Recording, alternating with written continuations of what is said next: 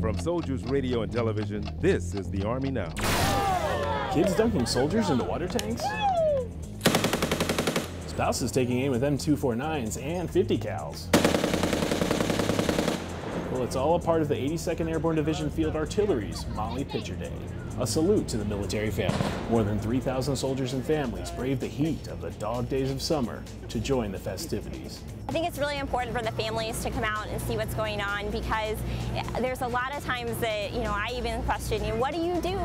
Like, what is it that Field Artillery does? And so here they get to see HIMARS, they get to see jumps, they get to see halo, they get to shoot, blanks, and so they get a feel for what their loved ones actually do. So no matter if your family likes to shoot some basketball